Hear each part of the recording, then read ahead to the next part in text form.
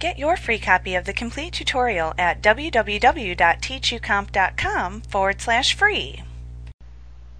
In 2003, XP, and 2000, the ability to view presentations on multiple screens is built right into the Setup Show dialog box. And if you have multiple monitors, that section displays and you can choose which monitor you want to display the slideshow on. However, in '97, you had to run the View on Two Screens wizard to set the presentation up to be viewed on two computers.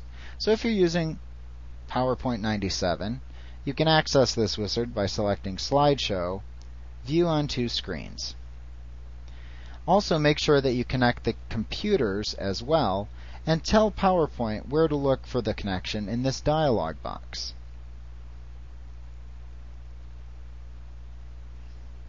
So you would follow the instructions and click OK.